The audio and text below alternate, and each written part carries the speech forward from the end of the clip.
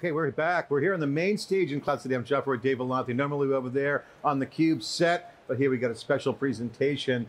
Talk about Totogi, and the new CEO of Totogi is Danielle Royston, who's also the CEO of Telco DR, Digital Revolution. Great to see you. And of course, Robin Langdon, we interviewed you on theCUBE, CTO of Totogi.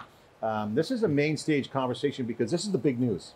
Yeah. You guys launched there with the $100 million investment. We covered that news a couple weeks ago, and you as the CEO. What's the story? Tell us what is happening with Totogi. Why such a big focus? What's the big push? Yeah, I'm really excited about Totogi because I really think this team is working to build public cloud tools for telco the right way. It's everything I've been talking about.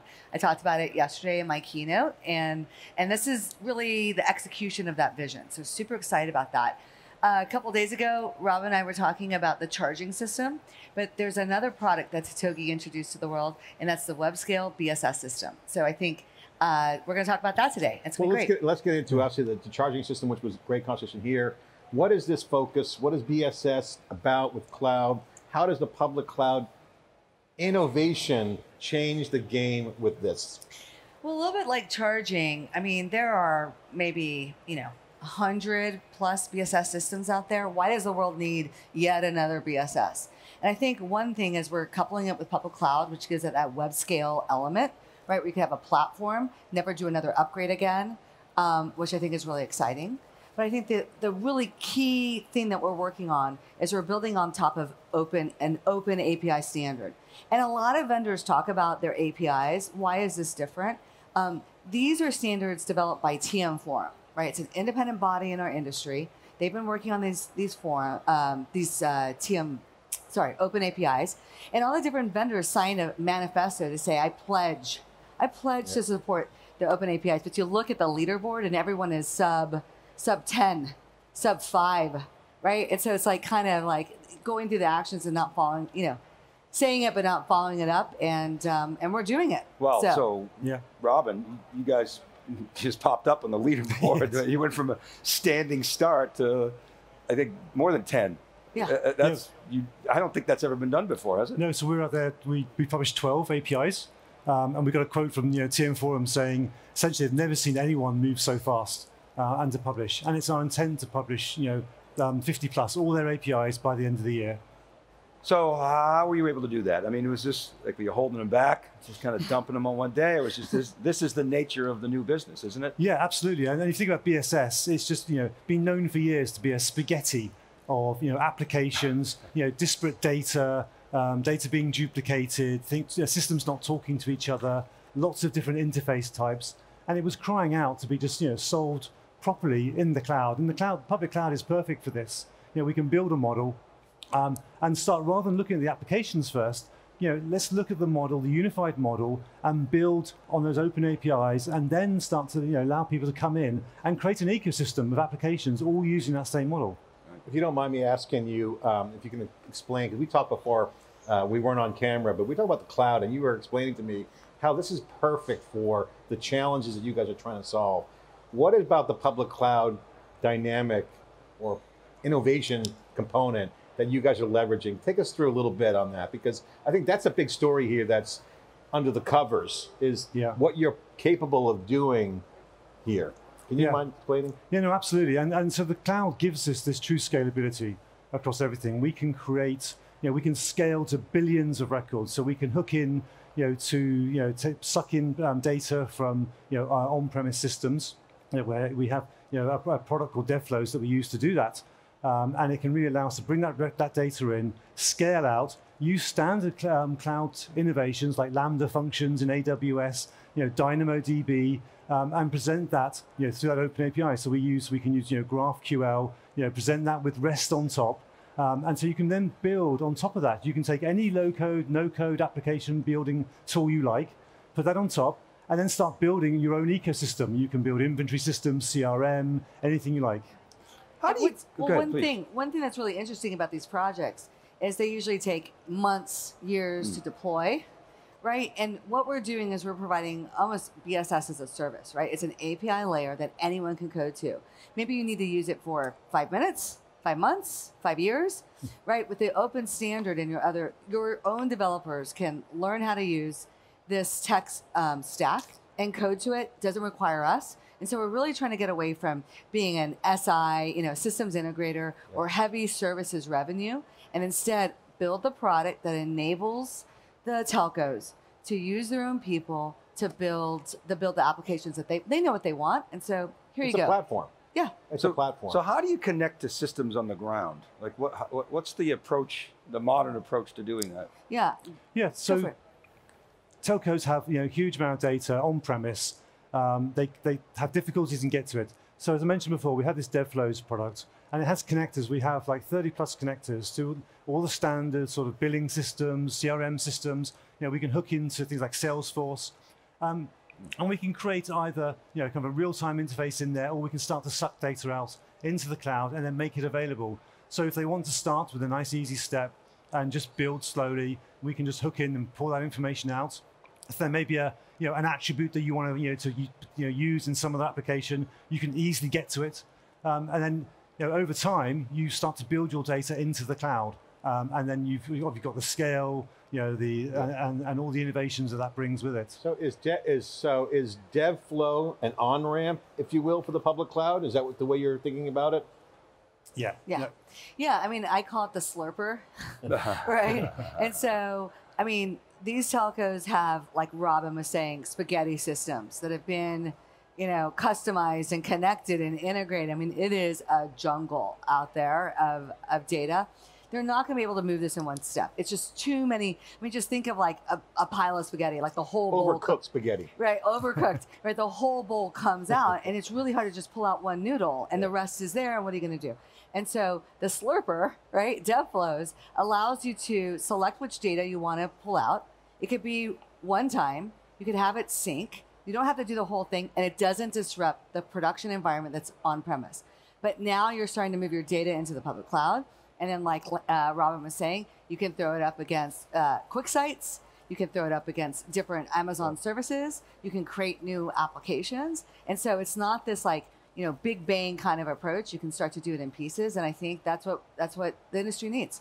We talked about this the other day where when we talk about charging, what a lot of vendors will do is they'll put a wrapper around it, containerize it, and then shove it into the public cloud and say, okay. And checkbox, and it affects how they price, because they price the same way. Right? We talked a lot about pricing the other day, really pricing like cloud, consumption pricing. How are you pricing in this case? Same with the charging system. The BSS system is pay by the use, pay by the API call. So really excited to introduce yet again a free tier. We think we're doing 500 million API calls per month for free. I think this is great for a smaller telco, or like you're experimenting and just getting to know the system, and before you like go all in and buy. And I think that API pricing is going to go right at the heart of some of these vendors that love to charge by the subscriber or a perpetual license agreement, right? They're not quite moving into as a service. And so, yeah. Are you saying they're going to be disruptive in the pricing in terms of lower cost or more It's consumable? both lower cost, and I think it's also an easier on-ramp, right? It's easier to start paying by the use and experimenting. And it's really easy, just like I was talking about with charging, where you're going to get the same great product that you would sell to a tier 1 at a price that you can afford. And now the smaller tier 3 guys aren't having to make a trade-off between great technology, but I'm paying through the nose, or sacrifice on the tech, but I can afford it. And so I think you're going to see this ecosystem of people starting to learn how to code and think in this way. Telcos have already decided that they want to adopt the TM form open APIs. They're on all the RFPs. Do you support it? Everyone says they support it, but we don't see anyone really doing it. They're not on the leaderboard. And there's transparency because you're pricing by API call, right? Versus the spaghetti, you guys call it, the hairball of, well, what am I paying for? That's right, you're getting all of this. It's by the subscriber. It's millions and millions of dollars. Oh, and you're going to need to buy a bunch of consulting revenue to make it all work and talk to each other. Pay up, right? And that's what we're living in today. And I'm taking us to the public cloud future of by the API. I mean, this is the big cloud revolution. Is unbundling has been a really big part of the consumption of technology. Pay by the usage, get some value, get some data, understand what it is, double down on it. iterate. Put it up with different services that are available that we don't have, but Amazon uses, right? They have call centers up there. They have ML that you may want to use. Like start using it, start coding, start learning about the AWS tech stack. So is it available now? Yeah, absolutely. No, it's available now. We've already published the Swagger for the BSS APIs. So people they can come on board, they can get access to all the APIs straight away and start using it. They can load up their favorite REST client and then start developing. So you got a dozen APIs today. Where are we headed? What can we expect? All by the end of the year. There's over 50 APIs. The number one guy on the board is at like 21, 22 APIs covered. We'll be 50 plus by the end of the year. And we're just going to blow doors.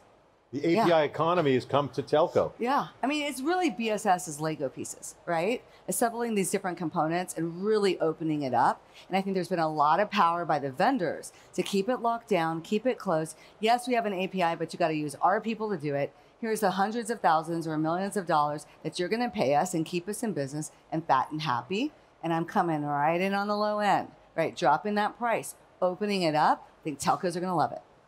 Well, like you said too, you'll allow the smaller telcos to have the same, actually better capabilities than the larger telcos, right? Maybe the stack's not as mature or whatever, but they'll get there, and they'll get there with a simpler, easier to understand pricing model and way faster. Yeah. Right, and that's where the disruption comes. And I think this is where AWS has really done well as a hyperscaler against their competition, is that they've really gotten to market very quickly with their services. Maybe they're not perfect, but they ship them. And they get them out there and they get people using them. They use them internally and they get them out. And I think this is where maybe some of the other hyperscalers, they hold them back and they wait until they're a little bit more mature. And AWS has won because they've been fast, and I want to sort of copy that lead. I think your idea of subscriber love in your keynote, and I think applies here because Amazon Web Services has done such a great job of working backwards from the customer. So they ship it fast on use cases that they know have been proven through customer interactions.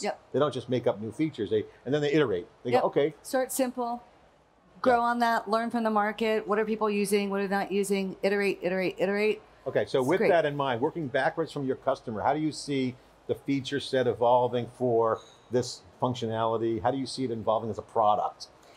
Yeah, I mean, I think all of the BSS systems today have been designed with manual people on the other side of the screen, right? And we've seen chatbots take off.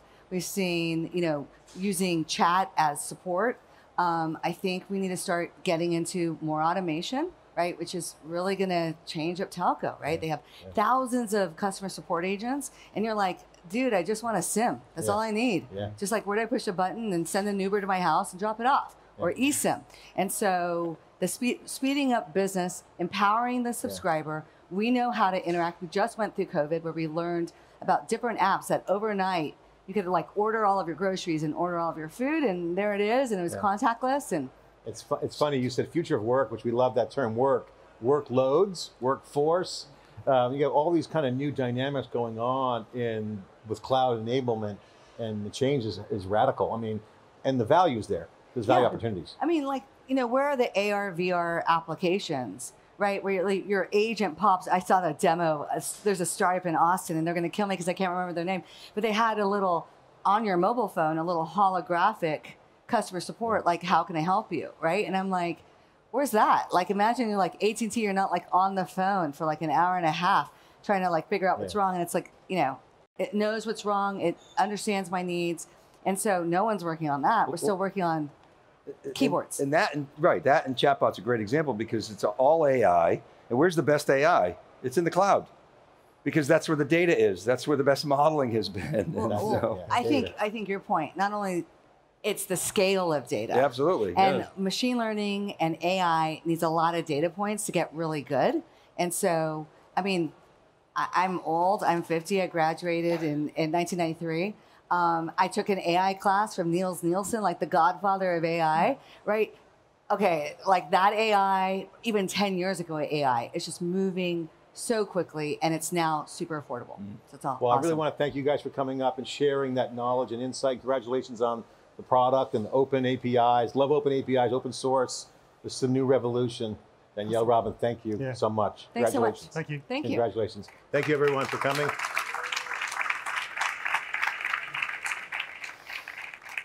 Okay, back to you in the studio. Cloud City.